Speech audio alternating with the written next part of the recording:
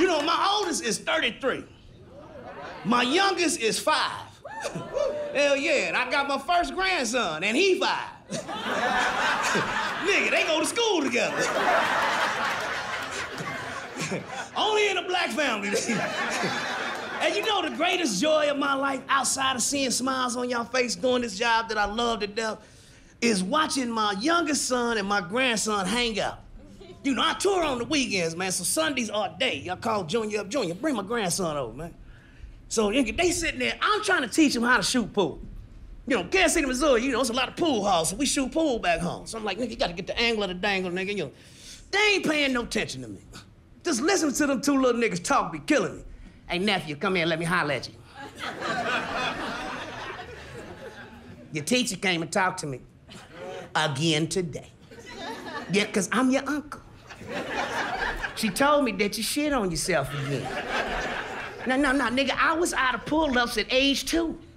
You know, you're making the Griffin family look bad shitting on yourself, man. And that little Asian chick in the corner with the wooden blocks with the little letters on it, that's me, nigga, back up. Nigga, my grandson, yeah, if she was yours, she wouldn't be hollering. I said, look at this little player.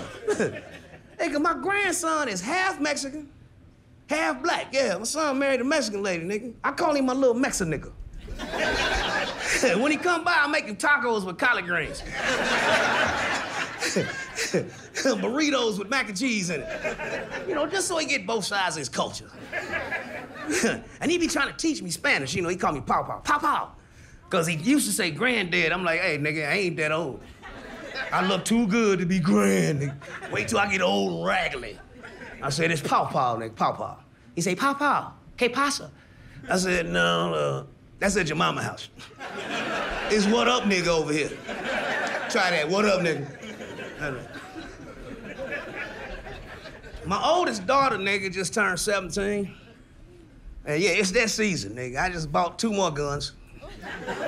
Cause this is when the little ignorant motherfuckers start coming by trying to take them on dates. And them motherfuckers act like we don't remember being them. You know what I mean? That motherfucker come to the door. Hey, Mr. Griffin, how you doing, man? Man, I really like you an undercover brother, man. That was my joint, man. Hey, I was wondering if I could take your daughter out to the movie. Nah, nigga. The one I really don't trust, he's too nice. When they too nice, this is the freak. You know, this motherfucker comes to the door. Hello, Mr. Griffin. I was wondering if I could acquire your daughter's hand and going to... I said, nigga, get the fuck away from my daughter. He said, no, really, I'd love to take her to the movies. I said, what movie you talking about seeing?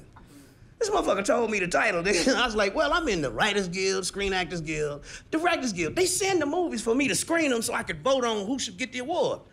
I just happened to have that movie. Come on in. I brought that nigga in, sat him on the couch. I said, y'all want some popcorn?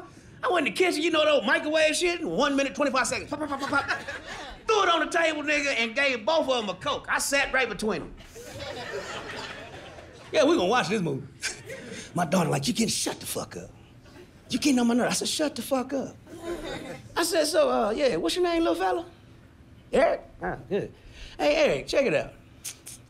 What's your intentions, young man? Oh, you act like I didn't used to be your age.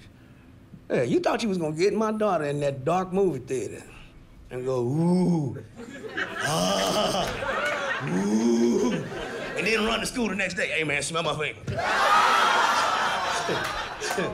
That nigga left my house, I ain't seen him since.